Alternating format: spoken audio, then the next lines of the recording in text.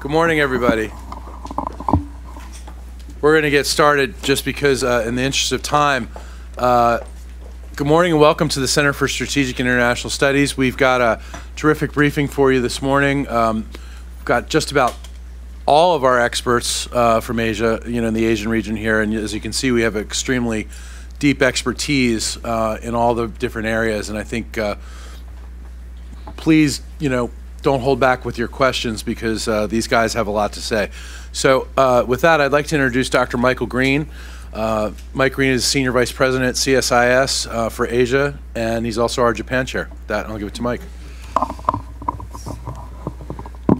Good morning. Can you hear me?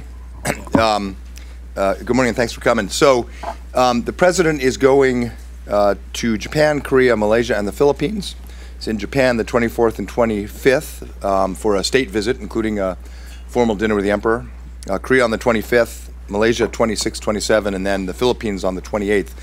This trip is basically the do-over trip after the President had to cancel last October his visit to the region for the Asia-Pacific Economic Cooperation APEC Summit and the East Asia Summit because of the shenanigans back in Washington over the budget.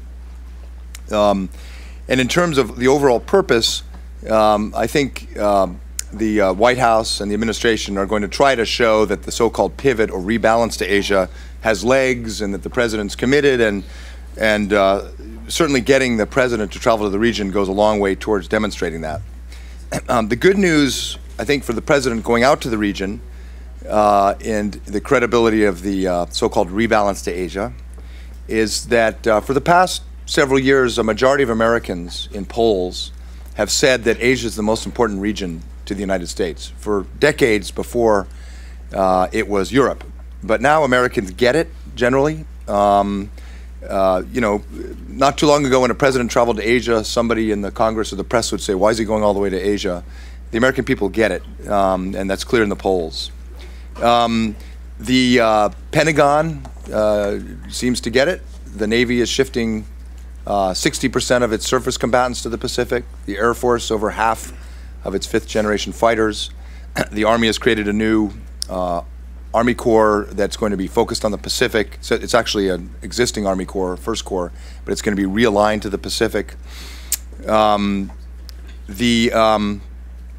President's pretty popular in the region, and everybody, except perhaps North Korea, wants more engagement with the U.S. military, wants more trade agreements with the U.S., and in particular the Trans-Pacific Partnership, TPP, which was going nowhere a few years ago, is now the center of attention in Asia with respect to the trade and economic architectures.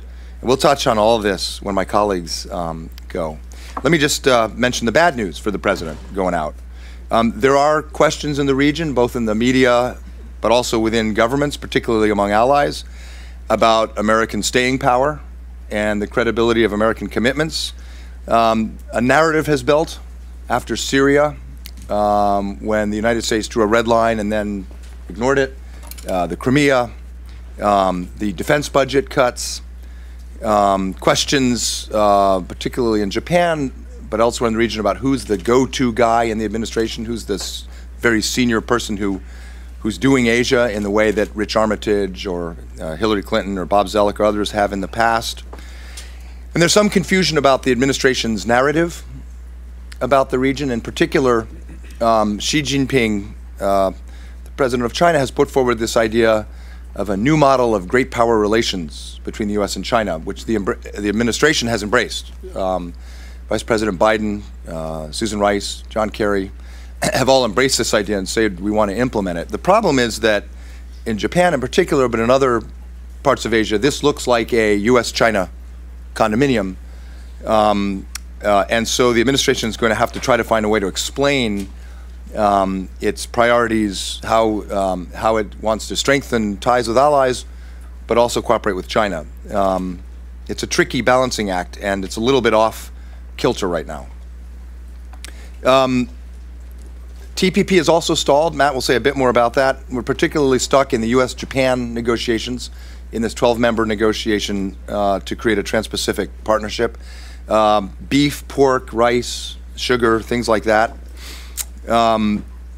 There are no big deliverables on this trip. There will be an agreement in the Philippines. On the security side, Marie might say something about. But there's no big treaty or deliverable, at least that the White House has given a hint about. And so the message is going to be very important, the narrative that the President builds in his speeches or joint statements.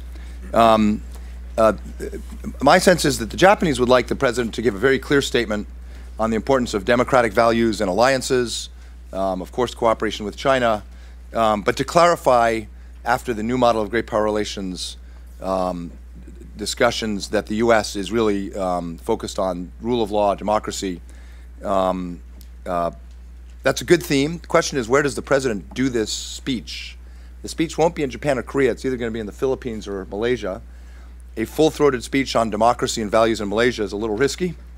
Philippines may be easier. So where the President does the speech is something of great interest to me. And I think the entire region will be watching to see how he describes what this rebalance is aiming towards. Presumably the theme will be something about a rule of law based Asia that's win-win, but all of the region will be watching to see where the emphasis is. In Japan, a few quick points. I think the President will probably emphasize some of these themes with Prime Minister Abe. He hasn't had a lot of quality time with Abe. They've had fairly short meetings, so I think one important opportunity with this longer trip is to spend time getting to sit down with Abe and talk things through. There have been a lot of press stories about how the two leaders don't quite click. Having been in the White House and been in these summits, the press doesn't always understand whether relationships click, but often the press can sense when something's not quite right. So I think quality time with Abe is important. Will the President do a joint statement in Japan? I don't know. I think it'd be useful to try to clarify the importance of alliances and our commitment. The defense guidelines review, revising our defense guidance for the U.S. and Japanese forces, is a big theme this year for the U.S.-Japan alliance. It's supposed to be done by December, and that will be important. Korea-Japan relations have been a problem. I think the President helped himself quite a bit in The Hague when he orchestrated a trilateral meeting with Park Geun-hye of Korea and Abe of Japan, but there are a lot of landmines in that relationship. And it's not clear that since The Hague, Korea and Japan have moved towards dialogue quite yet. And then TPP, which I think last October, people in Japan, maybe many people in the U.S. thought would be the deliverable for the President's trip to Japan, a trans-Pacific architecture that locks in 21st century rules. Betting is against any breakthrough. The Japanese side argues that the President's not willing to make the case for trade promotion authority or fast track. So why should Japan take a hit and do all the hard politics? The U.S. side is arguing Japan is getting more rigid on agriculture, an area that Japan knows it has to liberalize because the average farmer in Japan is 65 years old. The betting is against it, but I would end by saying this. When the President cancels his trip, Matt Goodman and I wrote a piece in the Post saying the President ought to reschedule in April, and the administration did. When they announced the trip, they didn't include Korea, so Victor Cha and I, with Rich Armitage, wrote a piece in the Washington Post saying they ought to include Korea, and they did. And Matt Goodman and I have a post out saying they ought to finish TPP on this trip. So most of the betting is against it, but by the CSIS op-ed barometer, maybe there's a chance. 2 for 3 is not bad. Yeah. Dr. Victor Cha, our Korea chair and senior advisor, is going to go next. Thanks, Andrew. So after Japan, the President will go to Korea. He'll be there probably the afternoon, the 25th, have a meeting and a good long dinner with President Park, and then leave the morning of the 26th. The two leaders have a very good rapport, President Park and President Obama, in all of their previous meetings. They do, I think, at a personal level, like each other. I would agree with Mike that I don't think that there are many policy deliverables on this trip overall, as well as in Korea, but still, I think it's a very important trip for 3 reasons. The first is the timing of the trip. As Mike said, this is kind of the makeup trip for the missed trip to APEC last year. It's also important because it's coming on the heels of the meeting among the three leaders, the three allies at The Hague, President Park, President Obama, and Prime Minister Abe. And so, at least in terms of optics and messaging, it's important to sort of keep that signal going of this trilateral coordination, given the difficulties that we've seen in Korea-Japan relations, particularly between the two leaders. So, you know, after The Hague, having the president be in Japan with Prime Minister Abe, and then Korea right after that, I think is important to sort of try to keep the momentum going, keep the ball rolling in terms of reestablishing strong communication channels and sort of a fluid relationship among these three countries. I think that the timing is also important because of the fact that the region does, I think, feel like there's a bit of distraction here in the United States. In polite company, people won't say it, but behind closed doors, I think they'll openly ask where the pivot is. They don't know where it is, or the rebalance in the second term. And so being out there present, strong messaging on U.S. commitment to the region, I think, is an important way to try to compensate or try to fill that gap. The timing is also important because of the events in Crimea. I think there's some in the region that see what has happened in Crimea and they worry about a so-called demonstration effect in Asia, that there might be others who believe that it really doesn't matter how much power you have. What really matters is whether you have the first mover advantage and whether you have the political commitment.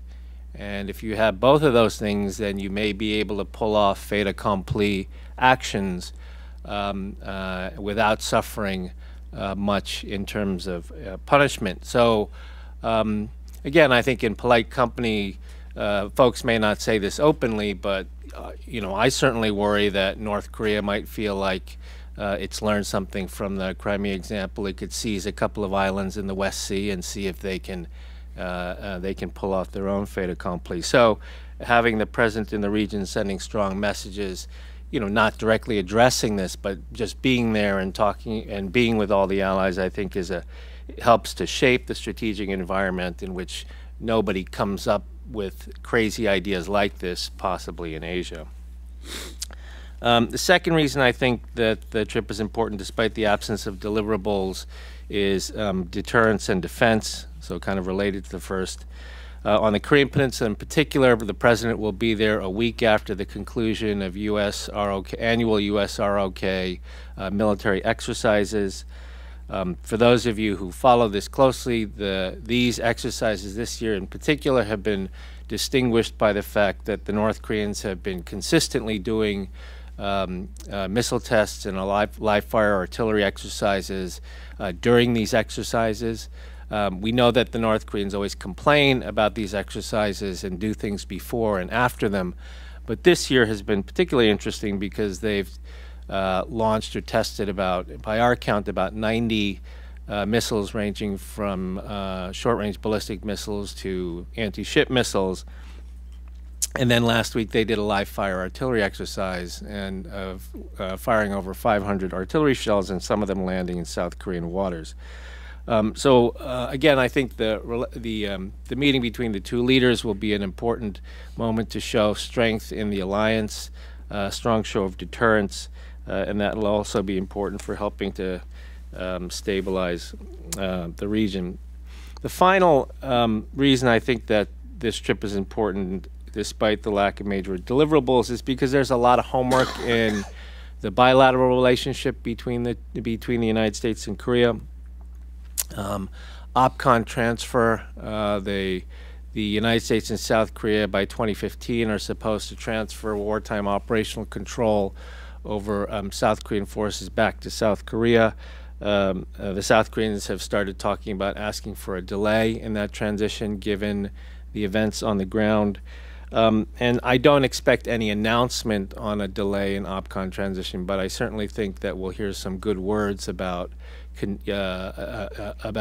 conditions-based, about focusing, the two militaries focusing on the right conditions for turning this back to the South Koreans. And my guess is that eventually there will be another delay, but that probably work its way through to October when you have the major annual U.S.-South Korean military meetings.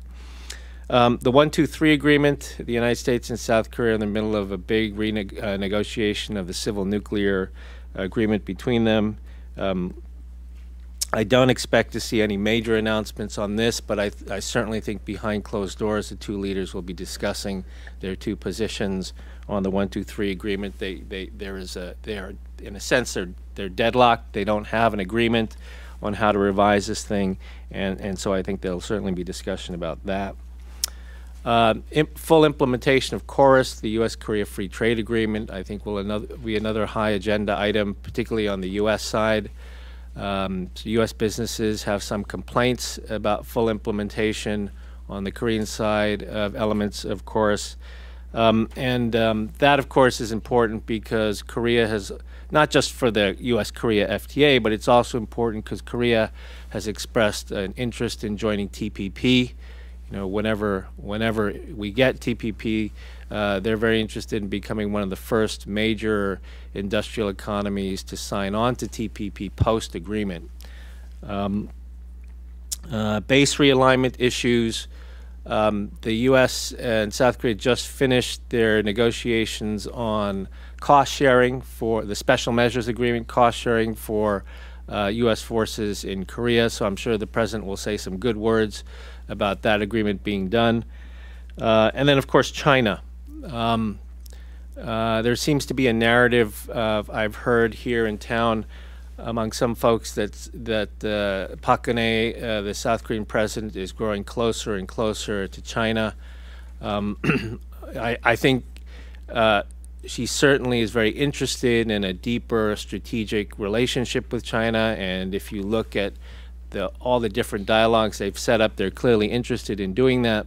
But this, I don't think, is at the expense at all of the U.S.-South Korean relationship. This isn't a throwback to the days of Roh Moo-hyun, when there was a progressive South Korean president, where there was active talk about balancing Korea balancing between the United States and China.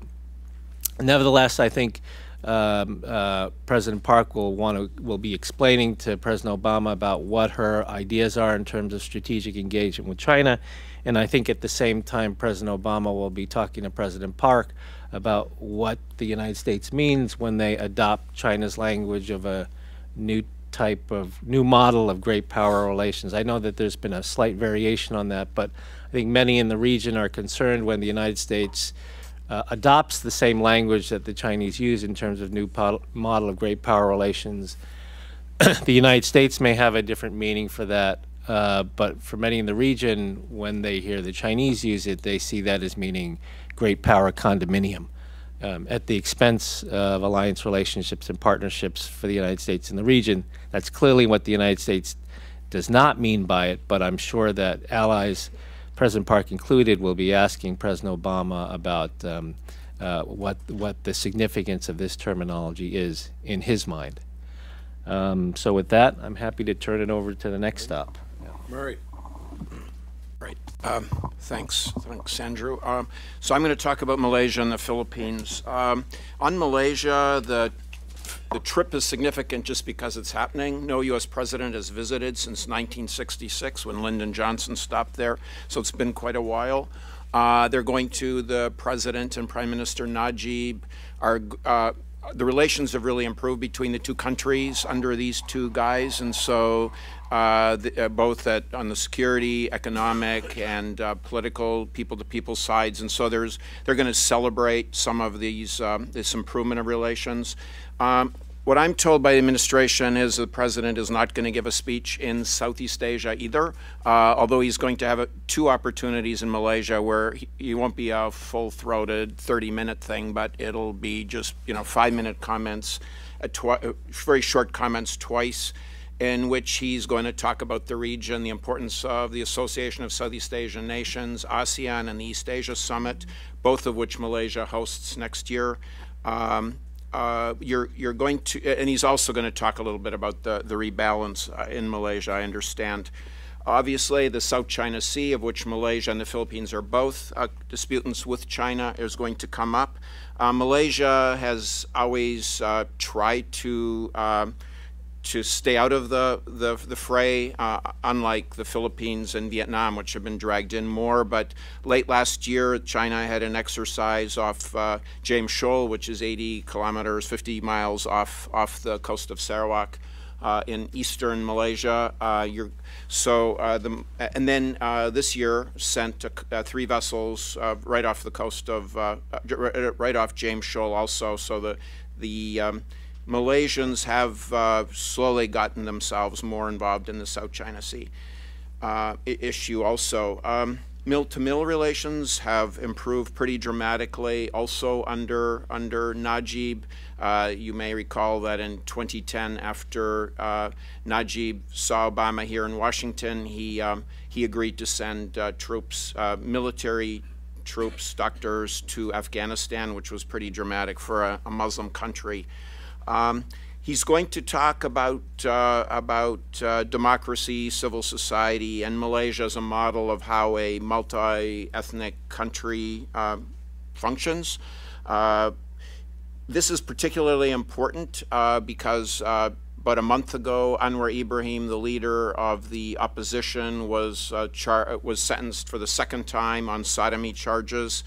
This is an effort to really take him out before a very key election was to happen at a state level. And another opposition leader, Karpal Singh, was charged with sedition. So there's obviously human rights issues that the president is going to want to talk about, but he's got to do it a little bit subtly because there's a bunch of other, they're trying to do a complex relationship with Malaysia, not only focus on human rights.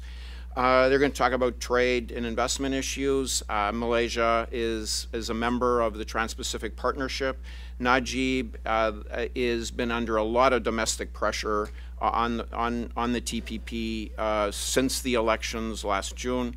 And so I think the president will probably try to find ways to encourage and support him in his efforts to get the TPP going, assuming that U.S. and Japan can get to an agreement on their disputes. I guess the last thing we should talk about, I'll mention, is Malaysia 370, the Malaysian Airlines 370, the missing plane. Initially, Malaysia did a rather lousy job of coordinating its messaging and coordinating its intel and military search for the plane. That's really changed rather dramatically after about 4 or 5 days, despite some of the rhetoric still coming out of China. But I think one of the things that has been sharpened in the mind of Malaysians is that they need to cooperate more on intel sharing, on mill-to-mill cooperation with their neighbors. The U.S. has been very involved in the search. And so I don't know that we can expect the president to offer anything new unless the plane is found or there's some more evidence is found of what exactly happened to the plane. But right now they'll probably talk about how the search has boosted cooperation between the two countries. So then he goes to the Philippines. This is the last Asian ally in Asia that, last U.S. ally in Asia that Obama hasn't visited. One of the things he'll probably do is talk about how the longtime sick economy of Asia is now the second fastest growing after China for the last few years. Obama will probably laud Aquino for his efforts on corruption and other issues. This visit will probably have more of a security focus, as Mike already alluded to, than Malaysia. There is the effort at negotiating an enhanced defense agreement, which would allow more troops, planes, ships to U.S. planes, troops, ships to move through the Philippines. This has been stuck. There are negotiations right now, again, with an effort to try and complete this agreement before the president visits. It's really there's a couple of issues, but the key one that they're bogged down over is the access that the Filipinos would have to areas of the bases that the U.S. Filipino bases that the U.S. is going to upgrade as part of this. This is in the context you probably know in the early 90s, 91, the Philippines pushed the U.S. out of two bases at Subic and Clark. The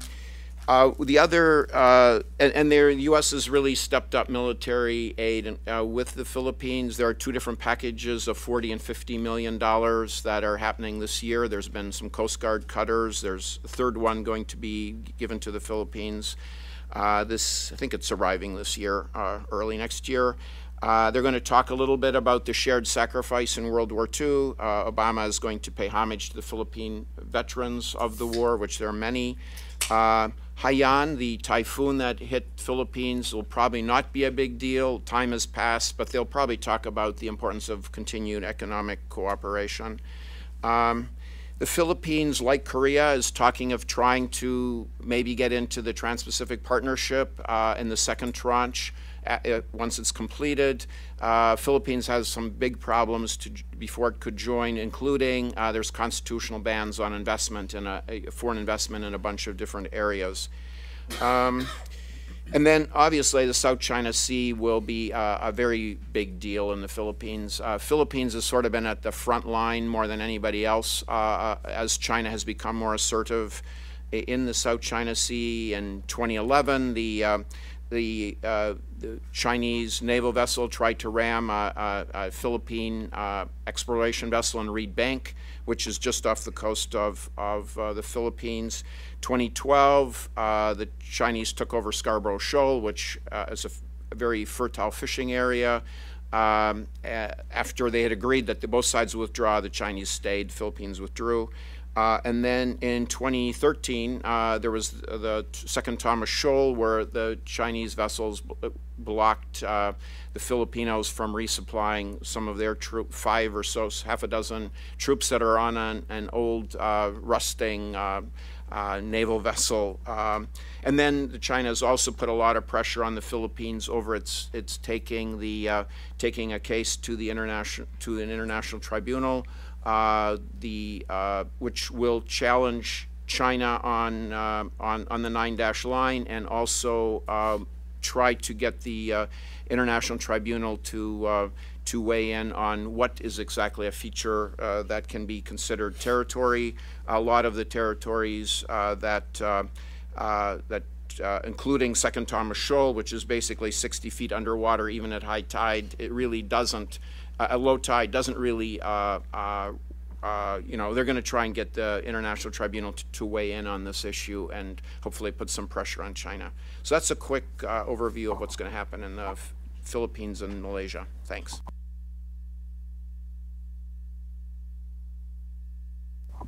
Thank you, Andrew. There are a lot of you here, so I think in the interest of time, I'm going to be very brief since China is actually not a stop on the trip, and we'll try to get to your questions as quickly as we can.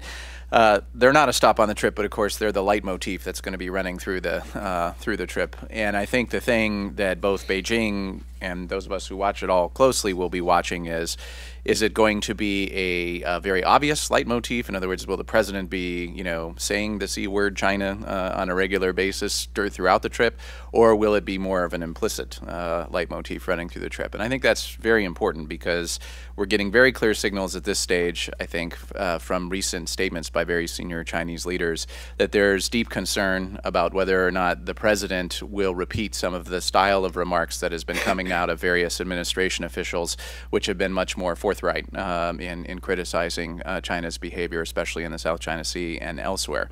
So there's a sense that while Evan Medeiros from the NSC or Assistant Secretary Russell have said some of these things, and now even Secretary Hagel, I think in his news conference was rather pointed with his counterpart from China. There's still a question about whether the president will speak in this manner, and I think that makes a big difference. So obviously China is watching this very closely, and I think to forestall some of that, they have been seeking to draw their line as brightly as they can in the last few days on this issue. So, for example, we had the Chinese ambassador here to the United States, Cui Tiankai, give a speech yesterday at the U.S. Institute of Peace, where he clearly mentioned a heavy emphasis on China's core interests, including territorial sovereignty and integrity. So the message is not to be lost. So to some degree, between the two sides right now, we have, I think, the U.S. trying to send very, very clear signals to China, as Victor slightly alluded to. Don't miscalculate and assume that something like Crimea gives you some sort of opportunity. We will defend our allies, and likewise the Chinese are coming and saying we're not going to give on territorial sovereignty and integrity. So this is an important component. Likewise, I think, as both Mike and Victor have alluded to, the new type of, Chinese call it major country relations in English, but the Chinese hasn't changed. It's new style of great power relations. The ability of how the administration chooses to define that on this trip, both in the private meetings, but also publicly in any statements the president might say as he's asked questions, I think, by local media about this, will be watched very carefully by the Chinese, because with Vice President Biden having effectively endorsed the concept during his visit in December of last year, I think then followed by these harsher statements coming from various administration officials, there's some confusion on the Chinese side as to exactly where this all sits. My sense also is that if the administration is wise on this trip, they'll have to think very carefully about how they're going to manage the narrative that you all undoubtedly will be putting out in coverage of this trip, to how to design it in such a way that it won't be perceived as the anti-China containment tour, basically. And I think that's very important to get the messaging right on that, not only for the U.S.-China relationship, but also for the signals we're sending in the region. Likewise, I think there's a tremendous opportunity for the administration on this trip to paint its own narrative with regard to its presence in the region, what it's trying to do in the region, and to highlight, probably without direct mention of China, that unlike what seems to be happening in China's approach to the region, whereas there is this uncomfortable duality between trying to improve relations with the regional neighbors while at the same time aggressively and assertively defending their sovereignty, the U.S. message is we're here as a force of peace and stability, trade, et cetera, working closely with our allies. And I think that's a nice opportunity for messaging that could happen on this trip. Obviously, the Chinese are disappointed that the president is not making a stop in China on this trip, but I think they understand the decision that's been made. But it does, I think, then mean that they'll be watching every word coming out of him very, very closely. So I think I'll stop there and turn it over to Matt. My own toy here. Is that working? Yeah. So I'll just be very brief, because economics has already been touched on, and just make the standard 3 points. First is that I think, with one possible caveat, which I'll come back to, this trip will not be heavily focused on economics, and certainly not in terms of deliverables, with that one caveat, which I'll come back to. But economics, and specifically TPP, is at the heart of the rebalancing strategy, and it is so for kind of 3 broad reasons. First, because it's where the growth and jobs are, as Willie Sutton said, it's where the money is, and that's why we go to Asia. Second, because it's what Asians want. They want us to be there in other aspects as well, but not only in a security or political sense. They also want us there economically to balance that overall posture. And thirdly, importantly, because it's where, and Mike touched on this, because TPP is at the center of the rulemaking process. In fact, certainly in the international economic sphere, TPP is the center point of rulemaking in the world, and not just in the region. And so it is absolutely central to the theme of establishing leadership in the global rules-making process. Okay, so second point is that this every stop on this trip has a TPP nexus. Malaysia is a member, as Murray said, and Korea and the Philippines are probably the next 2 countries in line for joining TPP if it gets done in a second tranche of members. But Japan and the U.S. are really the central center of gravity in the TPP. Simply from economic point of view, they represent about 75–80% of the group of 12 countries in economic GDP terms. And within the U.S.-Japan discussions, as Mike again has alluded, there is very little difference of view on the rules. The U.S. and Japan actually agree on most of the rulemaking aspects of TPP. The issues or the disputes or debates are about market access, particularly in agriculture and automobiles, and so those are the central issues that Mike Fromm in the USTR and his counterpart Akira Amari are working on, as are their negotiators as we speak. And if the U.S. and Japan can reach agreement, including possibly before this trip, which is my third point in a second, then it will probably have a very important dynamic effect in the rest of the negotiations. And I think that most people would think that the rest of the TPP issues, while they are challenging and difficult, will probably fall away pretty quickly if the U.S. and Japan can agree.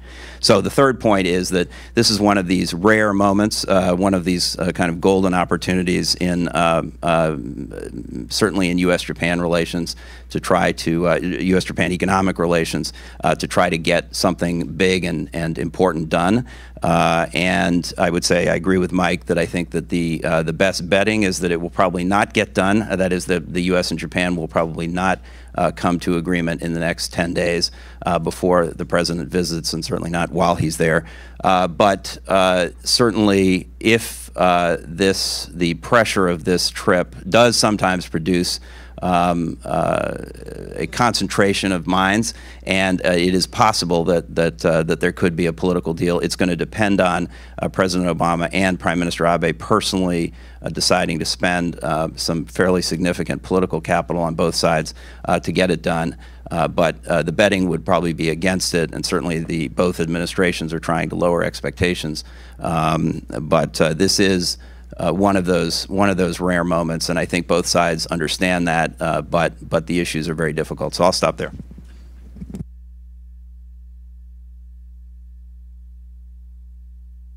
Microphones around the room, so if there's a microphone near you,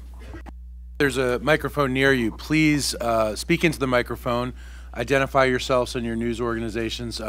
Ryan and Annie in the back have microphones and can bring them to you. It'll help very much with the transcript, which will be available later today at csis.org. And we'll also send it out on Twitter for those of you not following us on Twitter. It's at CSIS. Let's take a few questions. Yes, right in the back over here. Thank you for.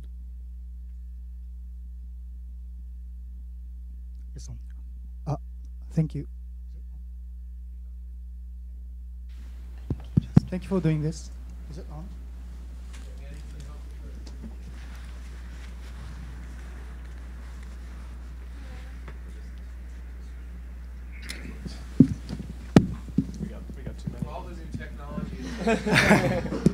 Okay, thank you for doing this. This is a question for Dr. Green. I'm Jun Kami-Nishikawara with Kyodo News. What are the criteria for you to say this trip is successful, or for you to say that he's really serious about the pivot or rebalance strategy? Because I don't think we can expect much from TPP negotiations, or there's still tensions between Japan and South Korea, or in the region over the history issues. Still, I think some allies in the region are kind of apparently skeptical about the U.S. commitment to defend their allies, I mean the countries, because of the situation on Ukraine. Thank you.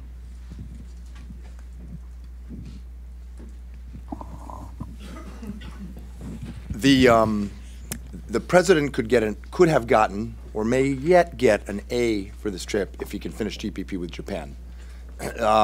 He's going to have to pull a nighter because the semester is almost over. But a TPP agreement with Japan would have unlocked everything including, by the way, China, because within China the debate has shifted since Japan decided to join the TPP negotiations. A year and a half ago, Chinese senior officials were arguing this was a containment strategy.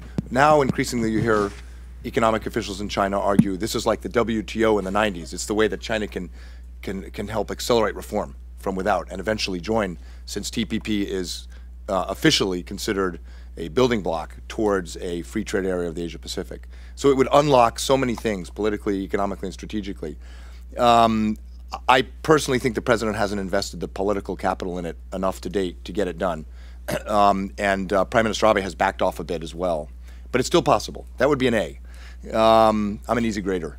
I think short of that, the administration has an opportunity to get its narrative right about Asia.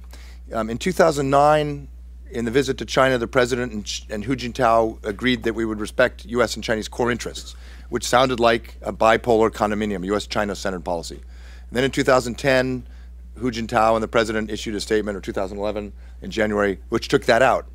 And now the new model of great power relations has come back. So it's a very delicate balancing act for any administration, Clinton, Bush, or Obama, to show you want to cooperate with China, but you're solidly behind your allies. And you have to do both. And I think the administration has gotten in trouble because they've switched from one to the other. And it's kind of gone back and forth. So the president has an opportunity to sort of set a narrative that makes it clear we're doing both at the same time. I do not think, and I know the Japanese media is setting the bar high, I do not think the president has to repeat or go beyond what Secretary Hagel or Danny Russell or Evan Medeiros said. They made the U.S. commitment to the security relationship with Japan clear. I don't think you should expect the president to go beyond that. But I do think that it would be useful for the president to make some clear statements about what, much of the pivot is discussed in terms of process. How many meetings, how many ships. I think that the president's really got to say, what is the American bottom line in Asia?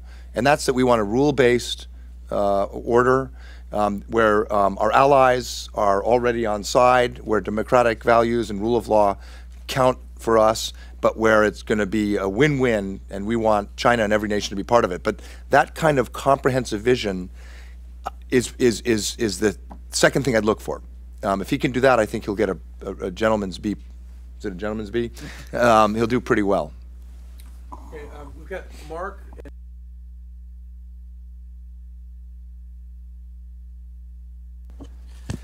Thanks. It's Mark Landler from the New York Times. Mike, you just kind of got at what I was going to ask you about, which is puzzling to me, which is this sort of seeming conflict between a U.S.-China condominium and a major power relationship on the one hand, and then this kind of counterbalancing strategy the U.S. seems to have been pursuing for the past few years. So I guess what I'd ask is, when you talk about this flipping back and forth, do you think that reflects a genuine debate within the administration about what kind of relationship we want with China, or do you think it reflects a lack of high-level consistent administration involvement with Asia, which leads to things like Biden going out and having one kind of an encounter with Xi Jinping, and then Evan Medeiros giving an interview that has a very different tone? So is it like a theological debate or just a lack of attention? It's a cleverly designed strategy to confuse our adversaries. I think in general, since the mid-90s, the Clinton administration and then Bush, who I worked for, and Obama have basically followed the same course, as I mentioned, which is to try to expand trust and cooperation with China, but at the same time double down on your allies and partners to make it clear what the rules of the road should be in Asia. And Clinton did this, Bush did this. I think the reason that the administration has sort of switched from one to the other is too often, in my view, my colleagues may disagree, they've treated summits or bilateral issues with China or with Japan as one-offs, as bilateral issues, and they haven't paid enough attention to how they shape the entire region and the entire region's impression of the U.S. And that's why you have these changes. In general, I think they're very much within the strategy that has bipartisan support that has continued from Clinton through Bush. That's a part of the problem, and it is personality dependent. I mean, I'm not giving away a great secret, and the journalists from Asia and the region will know, people thought Hillary Clinton was very focused on Asia. But the president, my sense is, having worked for Bush for almost 5 years, the president probably really understands this. Being president is like a PhD a day in terms of the amount of interaction you have with leaders and the intelligence briefings. And so I'm somewhat optimistic that President Obama will be able to set the right tone, which everyone will take very seriously because it's not a cabinet secretary or an assistant secretary, it's the president.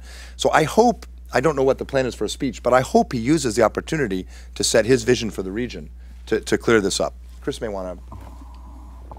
Yeah, I think, Mike, you pretty much hit it on the head, but I think the key question is what you said yourself, which is the issue of consistency. And for Beijing, that's the most important issue. In the years of our relationship since the normalization of relations, the core thing the Chinese want out of the relationship is consistency. And in fact, if you are consistent, they'll be willing to have you push them occasionally on things that are sensitive or where there are areas of dispute.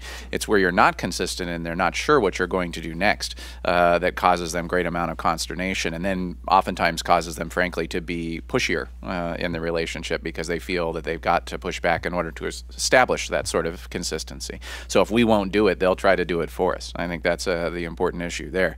Likewise, I think more broadly in the region, there is this issue that Mike alluded to, which is getting that narrative set so that people can stop wondering what the narrative is. And so, for example, with the Vice President's visit, if you're going to embrace the phraseology of a new style of major country relations with the Chinese, I think you have to think not only about what does that do with my bilateral relationship with China, but how will it affect the whole region's view of what we're doing? Because we have to remember that each of these statements are not simply in a bilateral context. The regional partners and allies and friends are drawing their own conclusions about what these things mean.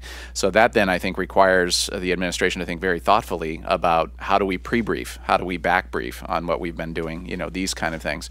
And I presume they're doing that, but it is something where our allies and friends need constant reassurance on these points. And so I think, before you're going to do something in a bilateral context, you have to think about what the broader implications are for the region. I think what my colleague said is entirely correct. I mean, to the extent, is this a theological debate? It's been a theological debate in every administration. Do you work China from the outside in or from the inside out? And I think, I think for this administration, they basically have to figure out whether they see continued the legitimacy of continued U.S. leadership in Asia resting on the alliance relationships as the core or the China relationship as the core. And I think that when they're preparing for a bilateral summit with China, they think it's that, right? When they're preparing for the allies trip, then they think it's the allies trip. And that's why you get all these mixed messages and the region not really sure, so.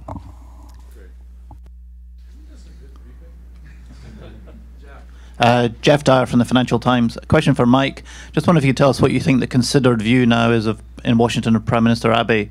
On the one hand, he's doing lots of the things the U.S. has always wanted Japan to do in terms of changing the rules surrounding the Japanese military. But on the other hand, you've had the Yasukuni Shrine visit. Some people publicly suggesting that he's dragging the U.S. into the fight. So what do you think is now the considered view on him? When you say in Washington, do you really mean in Washington, or do you mean the administration? The administration? Well, of course, I'm divining from conversations. I think the view of Abe improved considerably after his visit here last February, a year ago. Deteriorated somewhat after Yasukuni Shrine visit because Vice President Biden apparently thought he had a commitment that Prime Minister Abe would go. I personally find that very difficult to believe. I cannot imagine that. Sorry, the Vice President Biden came away from his visit reportedly thinking he had a commitment from Prime Minister Abe that Abe would not go to the Yasukuni Shrine. I personally find that very hard to believe. Knowing Abe and knowing Japanese politics, I can't imagine that the Japanese Prime Minister would make a commitment like that, given the sensitivity of this issue. So that deteriorated somewhat. I think my sense is that the view is on the upswing generally.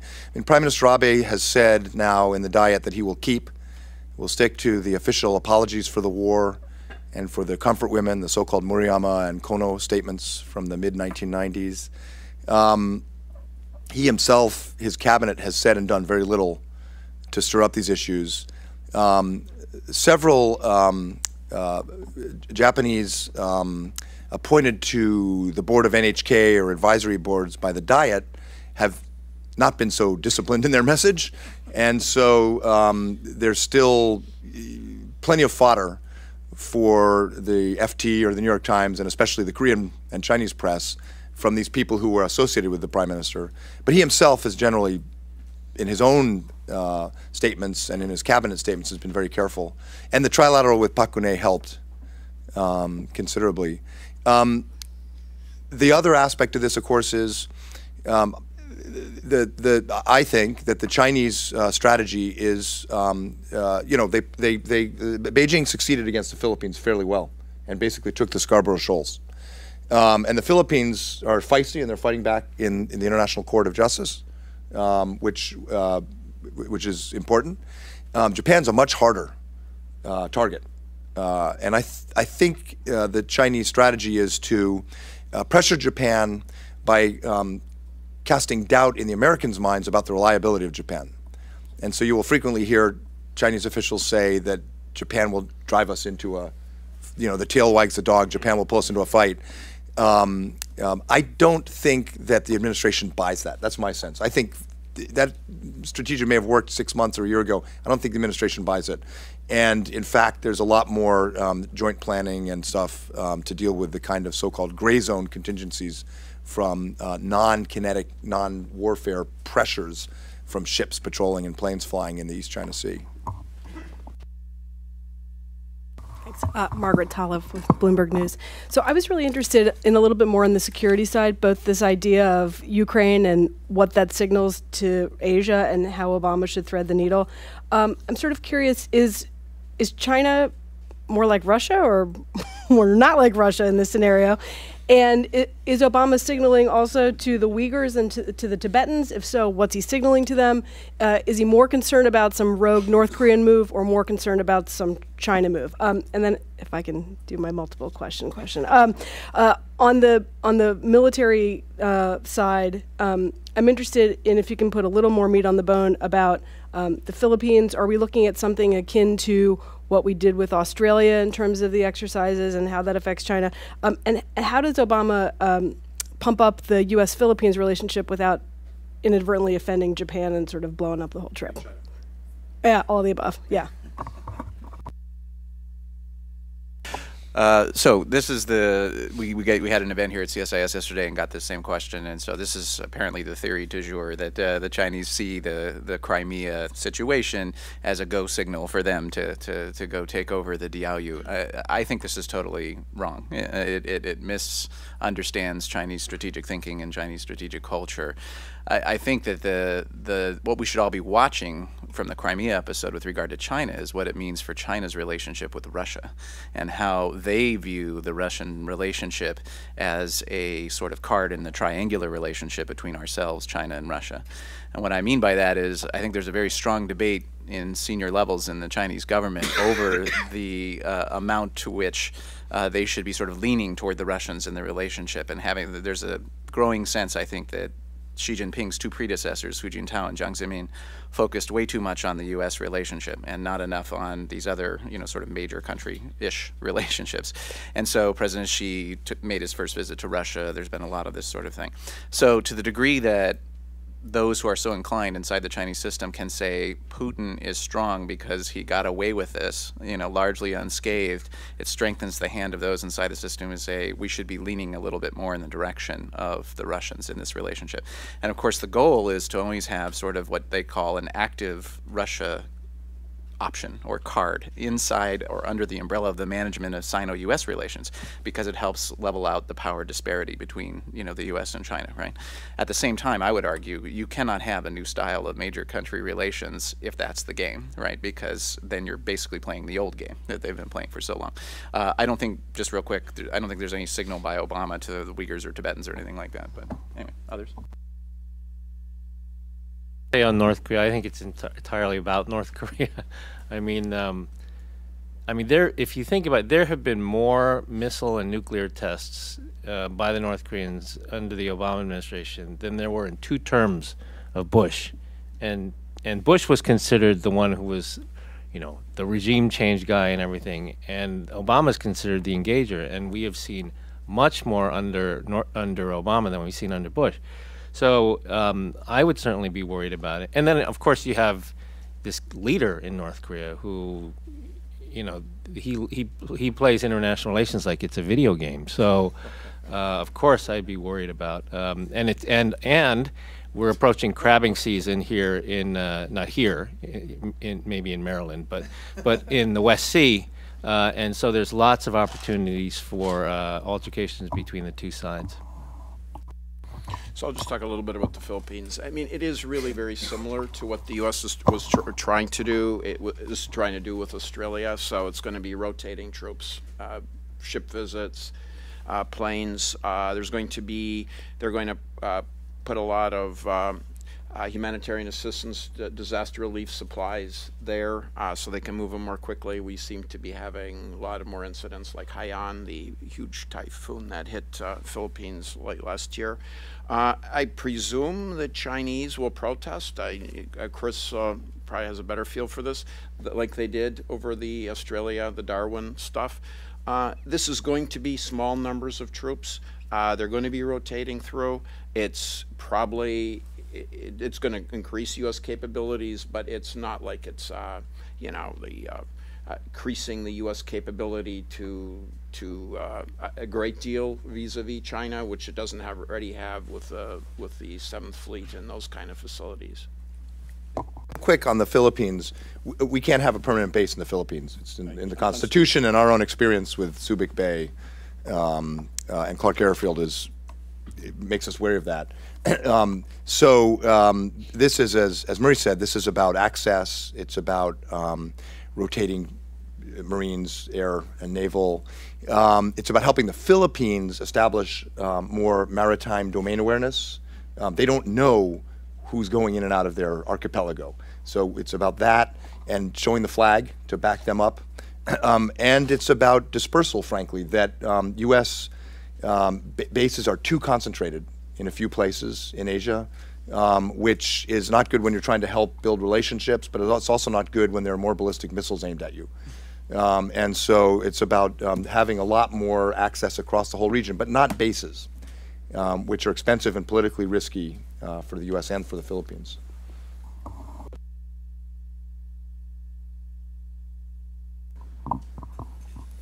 Lee from KBS. Dr. Cha mentioned the possibility of North Korean provocation. So would you elaborate a little bit more on the relation between the President Obama's visit to the area and the resolution of the North Korean nuclear issue? Do you think President Obama will show some kind of new initiative heading to dialogue, or contrarily to the enhanced sanction pressure? What would be the main message during his visit to the area? Well, my guess is that the conversation will go something like this. Both in Japan and in Korea, they'll talk about whether what's the likelihood, the prospects for returning to six-party talks, given trends in North Korean behavior. I think that's going to be a pretty short conversation. And then I think a lot of the focus will be on how to prepare for and respond to the next provocation. I think if you watch the behavior since, like I said, since February 21st, they've done about 90 missile tests and they fired 500 artillery shells. The rhetoric just seems to be getting worse. And as we hit April, May, June, this is sort of long-range ballistic missile testing season. In addition to being crabbing season, it's missile test season.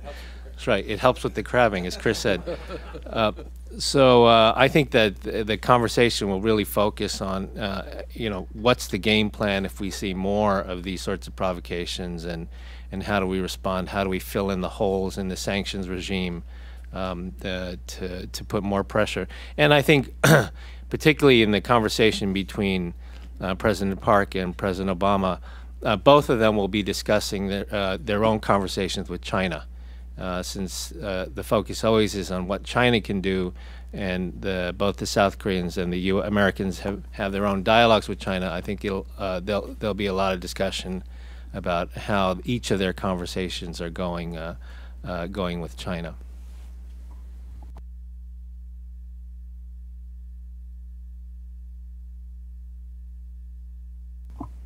Junyi with China's Xinhua News Agency. May I have your comments on the status of Washington's rebalance to Asia Pacific? And also, do you think that events like the Ukrainian crisis will slow down or even stop the period? Thank you.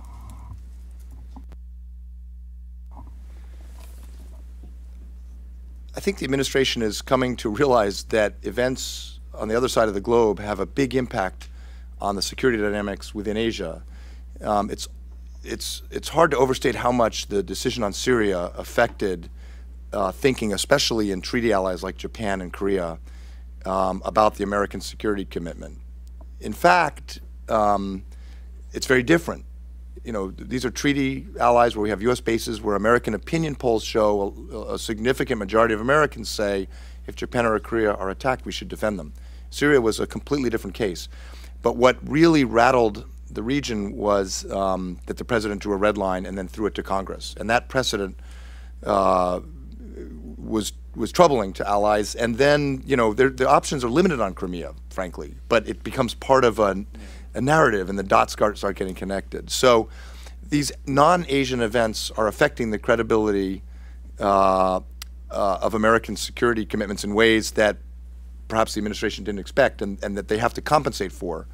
And Hagel and others have done that.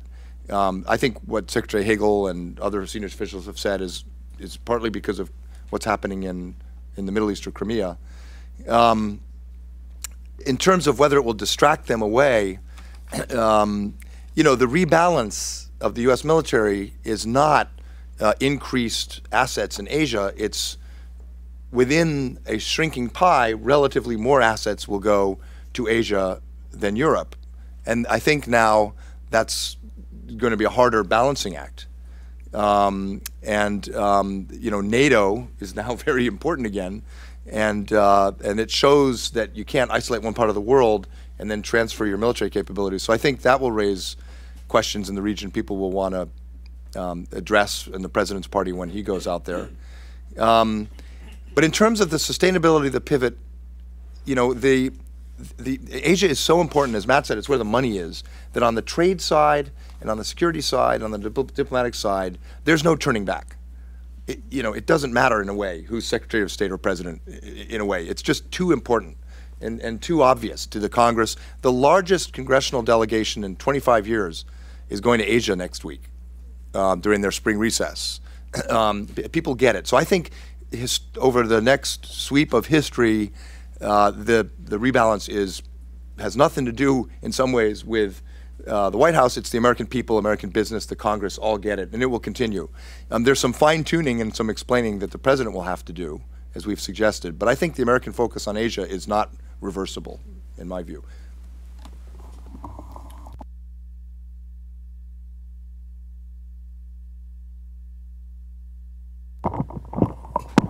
Xiao Kui, Guangming Daily, China. Two follow-ups on one on North Korea. It's about North Korea is preparing for something new type, you know, their nuclear test. Just wondering if you can share with us your evaluation of will that be true, or if that happens, what will be America and their alliance response? And the second follow-up is about the Congress delegation to visit Asia. Where are they going? Thank you. Right. So North Korea has threatened to do a new form of nuclear test. Of course, we don't know what exactly this means. At least, you know, sort of open source commercial imagery shows that they have done a lot of work at the nuclear test site. Activity, it looks like pretty innocuous activity, but my general view is anytime there's activity at a nuclear test site in North Korea, that's not good news. And I think people are concerned. You know, what does a new form mean? It could be a uranium-based nuclear detonation, or it could be a whole series of detonations to try to prove or demonstrate or test whether they have a range of capabilities. So either way, it's not a good sign. And how the administration responds, you know, I think there'll be, again, we've seen this movie how many times already. There'll be a lot of pressure on China, not only to go along with tighter UN Security Council resolutions. You know, I hate to say this, but it could be good for U.S.-Japan ROK trilateral coordination, because it'll make the threat quite imminent and quite real, and might be a spur to better security cooperation in spite of the difficult histories among the three allies. And you know, it also might result in some effort by some party, whether it's South Korea or China, some effort at negotiation, or even Japan for that matter, at negotiation, because again, the history of this shows that when this sort of crisis emerges, somebody always wants to get their hands on the North Koreans to try to calm things down, and that could be China, or it could be South Korea in this case, or even the administration. But when the North Koreans talk about a new form of nuclear test, that's something we have to be concerned about, because they wouldn't be signaling something like that unless they were planning something. There's a delegation of about 20 members going to Japan, Senate and House, and then a delegation of, I think, 10 or 12 or so going to Japan, Korea, China. The latter one is led by Eric Cantor and Paul Ryan, and very senior members of Congress. And a number of us have had a chance to brief them and talk about Asia. And, my impression is that the message they're going to bring is that the Congress supports the rebalance and engagement of Asia, and that they're going to be uncharacteristically bipartisan, and that the trip's a good thing. It's a very good thing. Real quick on North Korea, the administration calls its North Korea policy strategic patience. And I have kids, little kids, so it's a little bit like the timeout chair. And they get put in the timeout chair. But the problem is when North Korea gets put in the timeout chair, it has a chemistry set. And it sits in the timeout chair, reprocessing plutonium and spinning centrifuges, and then comes back and does a test, and we put them in the timeout chair again. This has been the pattern, and I suspect that's probably what we'll do again. What we have not done is to implement sanctions outside of the UN Security Council process, because the UN Security Council process requires Chinese and Russian agreement, and therefore everything gets watered down. And so what would be really different is if we had a coalition like we did with Iran, of the Europeans, the Japan, Korea, Australia, and others, to start really squeezing in new ways to slow down these programs.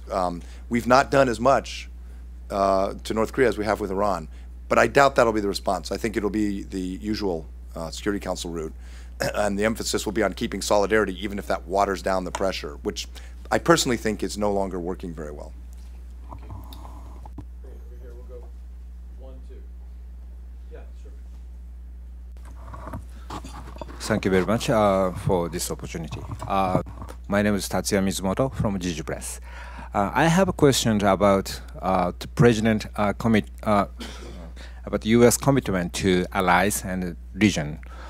When the President going to Japan, is the President going to show his support to Japanese collective self-defense? And then is the President to confirm U.S. position, which is U.S. is not going to accept unilateral change of status quo by China in East China Sea, South China Sea? Could you give us your insight? My guess is that, well, my hope is that the President will say something publicly in Japan supporting the reforms Prime Minister Abe is doing to the defense establishment, allowing more international armaments cooperation, relaxing the ban on collective self-defense so that Japanese forces can operate more in a more joint and combined way with Americans or Australians. I hope the President says something welcoming that. The U.S. and Japan, in a joint statement last year in the 2+2, said that, but that was cabinet level. I don't think the President will use the words collective self-defense. I think my guess would be a more general endorsement. I hope he should. In terms of the East China Sea, my guess is take a look at what Hagel said and then dial it down or make it a little vaguer. And that's probably what the President will say. There's no, for all the reasons Chris said, the President can't be tougher on the East China Sea than his cabinet. In fact, I would guess that the statements by Secretary Hagel and others were done with the intent of making it not necessary for the President to do such a hard declaration of opposition. But he should, and I hope he will find some way to make it clear that in a broad sense he agrees with that. If he completely ignores what Abe-san is trying to do for defense reform, if he completely ignores the East China Sea issue and says nothing, that would be a failure. But I think he'll find a way to say something that shows broadly Hagel and others are speaking on his behalf. Don't you think?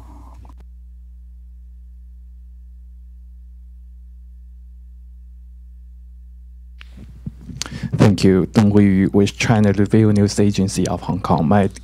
I have two questions. One is for Mr. Mike.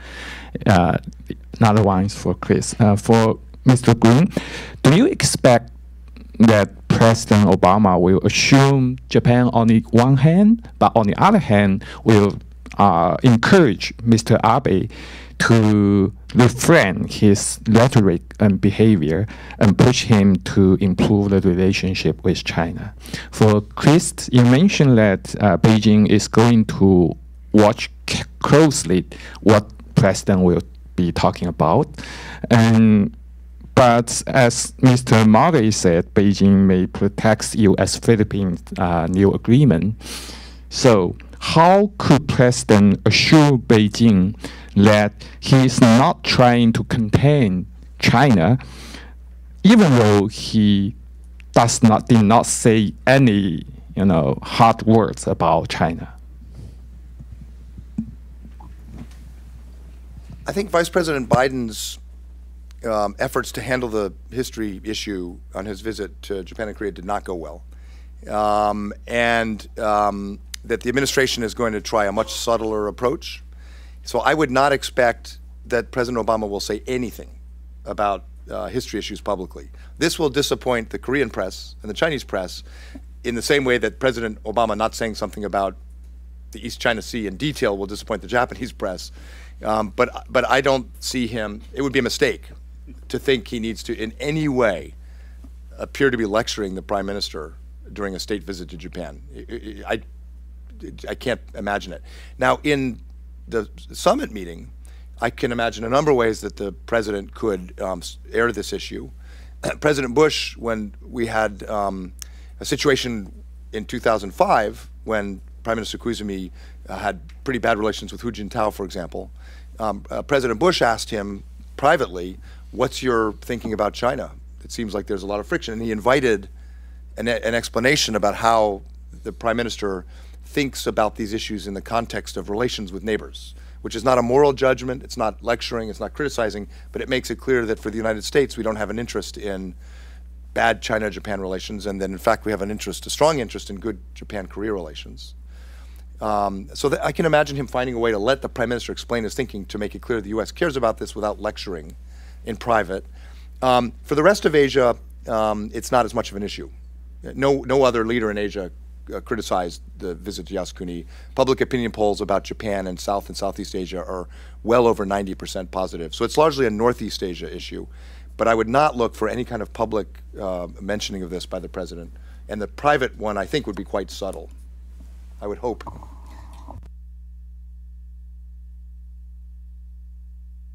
I'll do it in 2 seconds. I think, let me just make a firmer statement than Murray's. The Chinese will protest heavily any announcement of new defense relations with the Filipinos. I mean, the message is clear from Defense Minister Chung, but also across the Chinese system.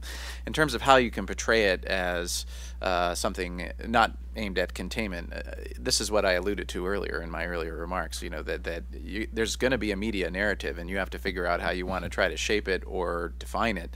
And I think part of the way you do that is, especially say in this cooperation with the Philippines, emphasize better maritime domain awareness. You know, there's a lot of ways to describe what's happening there without, you know, sort of making reference either explicitly or implicitly to the Chinese boogeyman, for lack of a better term.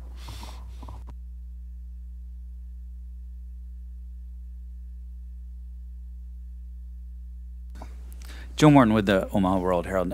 You mentioned Secretary Hagel a little bit. He just returned from the region. I was just wondering if you could expound a little on what his visit and his meetings with the Japanese and Chinese, what you were watching there, and how that kind of informs the Obama trip here.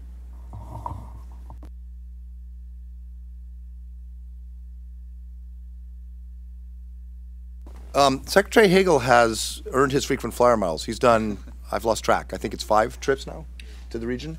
4 trips to the region. His counterparts in Asia like him. He, in many ways, from India to Japan, has become the person associated with the pivot or with the rebalance.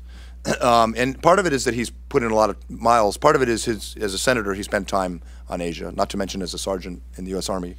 And part of it is he has an agenda that's moving forward. With the Philippines, there was a quiet but very important summit with a defense meeting with all the ASEAN defense ministers in Hawaii. Trilateral U.S.-Japan-Korea defense talks are getting back on track to cooperate on North Korea and other things, and then the defense guidelines with Japan. So he kind of has, USTR and the Pentagon sort of have the most active agendas, and I think Mike Froman is heavily engaged, but the TPP part's a little bit stuck. So I think it was a good thing for the president that Secretary Hagel had a good trip. And frankly, Chris may disagree, but the Chinese defense minister lecturing Secretary Hagel actually helped. It actually helped if you're going to go then and visit Japan and the Philippines. There's a debate, I think, right now about whether that exchange that we saw between Defense Minister Chung and Secretary Hagel was healthy, not healthy, you know, and so on. I think there's a fair case to be made on either side. I would try to thread the needle by saying that this is what a new style of major country relations is supposed to be about, right? Which is dialogue that brings these security tensions back under policy control, right? Rather than having at a cabinet or higher level, rather than having the individual militaries play these games. You know, that's how you establish a new style of major country relations, is to air these things openly like this, and through dialogue bring that back under civilian, hopefully, policy control.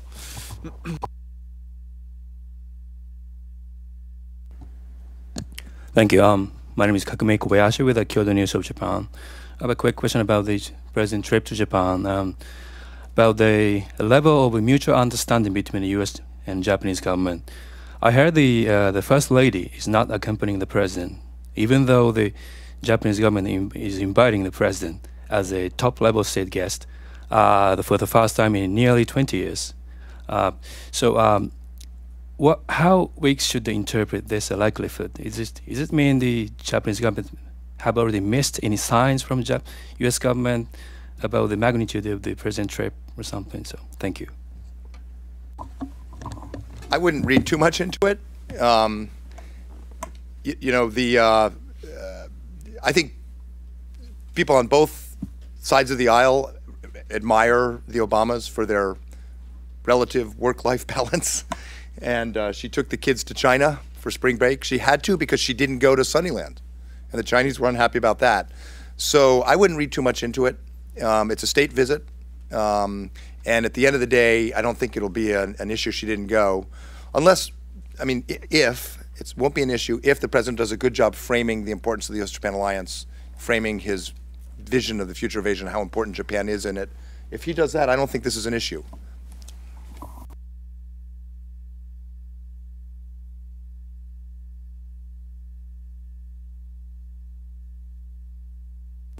Thank you, Victor.